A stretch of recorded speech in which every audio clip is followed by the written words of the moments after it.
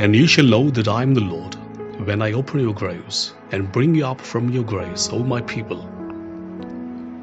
The 37th chapter in the book of Prophet Ezekiel is full of graphic details. It's a story of victory of life over death. It's a wonderful story of transformation. In a spectacular way, the Spirit of the Lord infuses life in the dry bones, one of the stark symbols of death. The dead and hopeless people of Israel are once again made beloved and hope-filled people of God.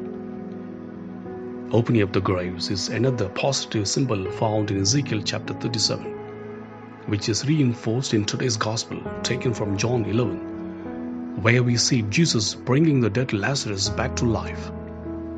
Jesus is the resurrection and life. He opens our graves and brings us back to life. If Jesus opens our graves of addictions, family conflicts, sinful tendencies, inferiority complex, and all sorts of negativities, and infuses new hope and life within us, like Lazarus, are we willing to listen to His voice, calling us out of our graves? Good day, and God bless us all.